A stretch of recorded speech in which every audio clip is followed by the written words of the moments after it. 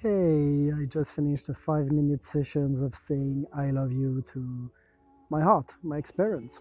And it becomes part of my daily lunch break ritual now.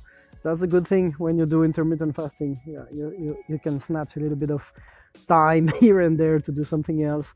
And it's not the first time that I'm sharing that with you. And I wonder if you tried, the one who replies for me. Have you tried? Put a timer, 5 minutes, and mentally or out loud is even better. Repeat, I love you, in your own language, right? And send that vibes to yourself and to the world and see what's happened. And if it's too hard for you to start, well, just let me be the one that's gonna start for you and let me look right in your eyes and say, I love you. I love you.